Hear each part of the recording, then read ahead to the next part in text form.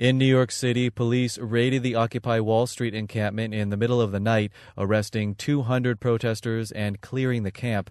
Demonstrators secured a court order protecting their right to be in the park, but city officials are pressing to keep the encampment closed. The action comes a day after Oakland police cleared that city's Occupy encampment. Community News Production Institute reporter Jessel Noor reports.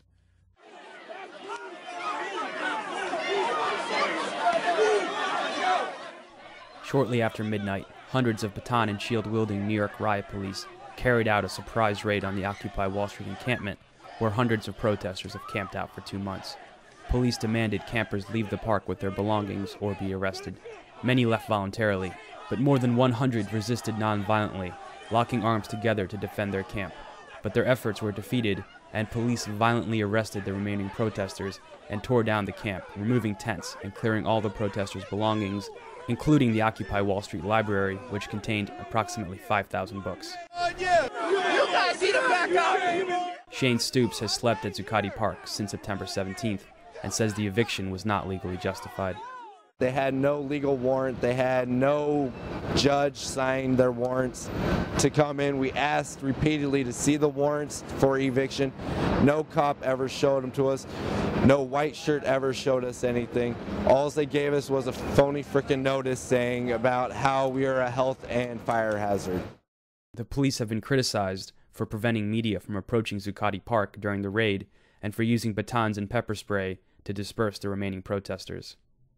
Following the raid, demonstrators regrouped at several locations in Lower Manhattan.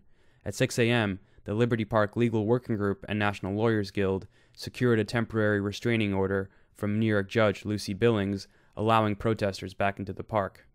But when hundreds of Occupy protesters returned at 11 a.m., demanding entry, police officers refused to let them in.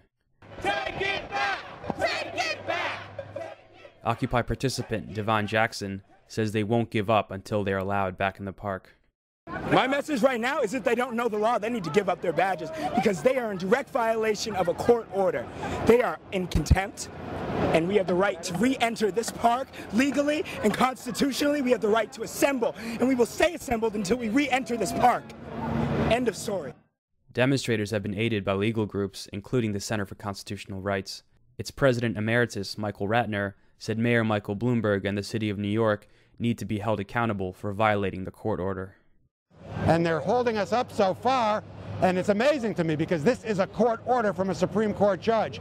So essentially, Mayor Bloomberg, the city, and the cops are violating a court order. They should, and I hope will be held in contempt of court, but you know, they consider themselves bigger than the court system. Occupied protesters say despite the crackdown, they're expecting thousands to turn out on Thursday, when supporters will mark the movement entering its third month by attempting to shut down Wall Street.